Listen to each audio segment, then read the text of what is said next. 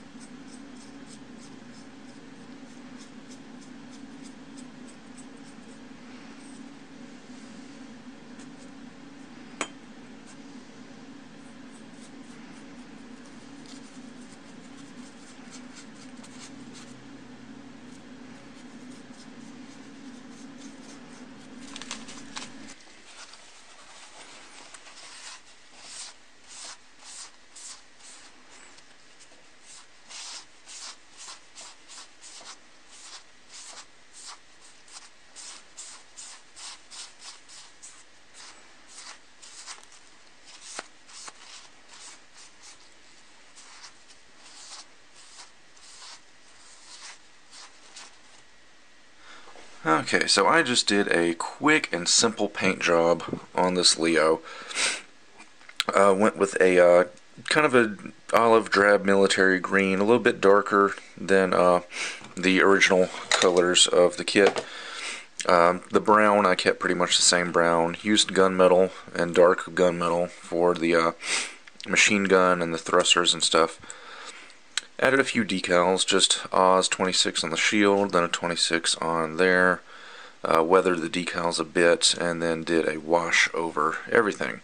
So, the reason I didn't do any kind of shading, well, I did shading on the gunmetal parts, but I didn't do any shading on the green or the brown, because next is a technique that I've wanted to try for a while, but I've just never gotten around to it, and I've decided to do it on this kit. I'm going to be doing a winter whitewash. Now, I think when a lot of people think of a winter color scheme, they think, oh, just paint the Gundam white, or give it white and light gray camouflage or something. No, that's not what I'm going to do. I am going to be doing a whitewash. Now, back in the day, tanks, like during the spring and the summer, a green tank is camouflaged perfectly well, but during the winter, when everything's covered in snow, a green tank sticks out like a sore thumb. So what the soldiers would do, would they paint the tanks white.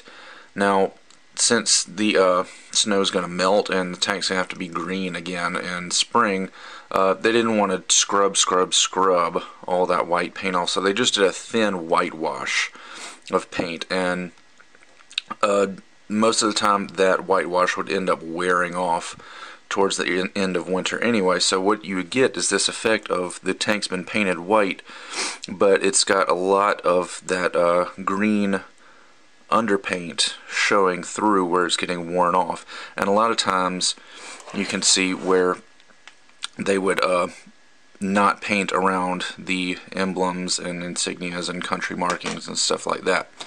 So that's what I'm going to be doing with this Leo here. I'm going to be doing a whitewash. I'm going to do it with the hairspray chipping technique. So I'll be spraying over the entire kit with a couple thin layers of hairspray, like the kind you actually use in your hair, and then I'll be going over that with a white acrylic paint, and then using a toothbrush and a paintbrush and toothpick and stuff to chip away and add some worn areas to it so that green will show up from underneath.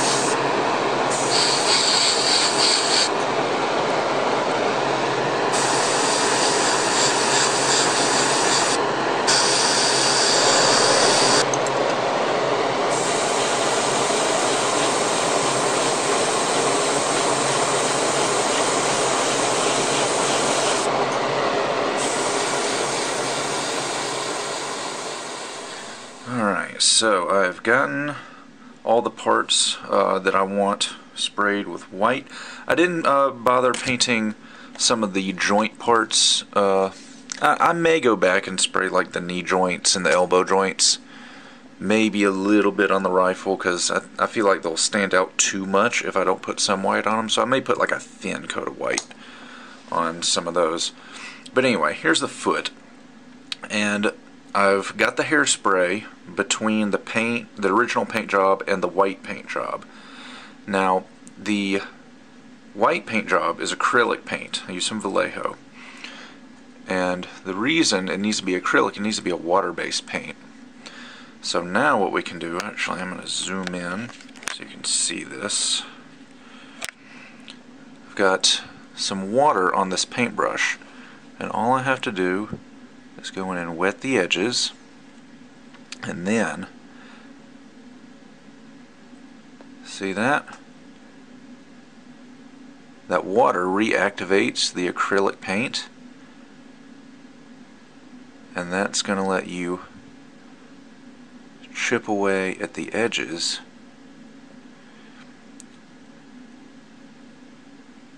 and give that white paint job a very, very worn look.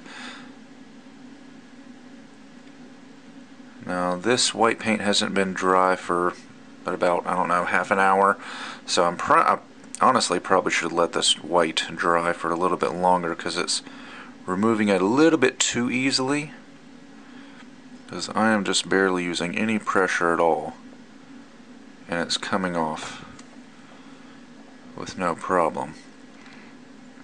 General rule of thumb, as I understand it, is that the longer the outer acrylic paint job dries, the more resilient it will be to the chipping. So if you don't let it dry for very long, it'll come off really, really easily. But if you let it dry longer, the more you'll have to work to get it off. And I think it's just a matter of finding that happy medium of how easy you want that paint to come off. And I'm using this for the winter whitewash. A lot of people use the same technique for just doing regular paint chipping. Like they'll do the undercoat as a rusty metal color and then do the paint job and then do this for their chipping. But I'm doing it for the whitewash, but it's practically the exact same technique. And when I sprayed the white on here, it covered up a good deal of the wash that I had done beforehand. So I'm going to go back with a different color wash, this time the gray, and just kind of doing a pin wash for the panel lines, not doing an all over wash this time, because I've already got a lot of weathering effects layered on here. So just anywhere where I notice panel lines need to be filled in, I'm just dropping in some of this gray.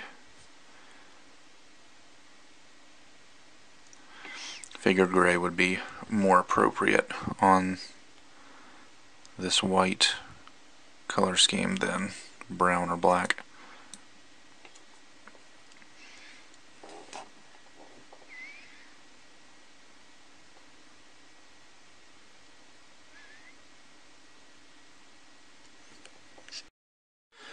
Alright, so now I'm doing a little bit of pigment work. I didn't show it, but I did take some white oil paint and just did a wash on the feet and the ankle armor, just to give some fine detail snow effects and the nooks and crannies and stuff. And now I'm just taking this Tamiya Weathering Master set with a little bit of paint thinner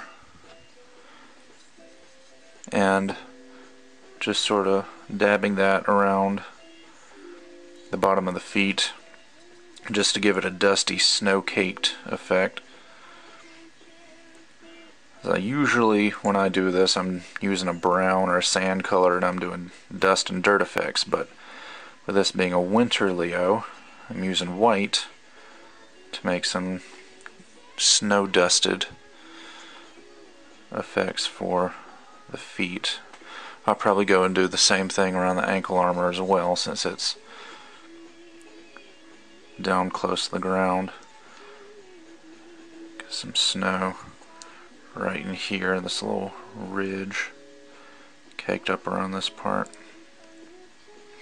Down on the bottom of this circular part of the ankle joint.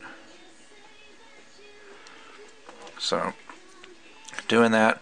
I actually don't have any straight up white pigment powder. I only have the Weathering Master. I have light gray, but I'm afraid that light gray would be too gray. I mean, it might be alright, but I think for this one I'm just going to stick with this white Tamiya Weathering Master.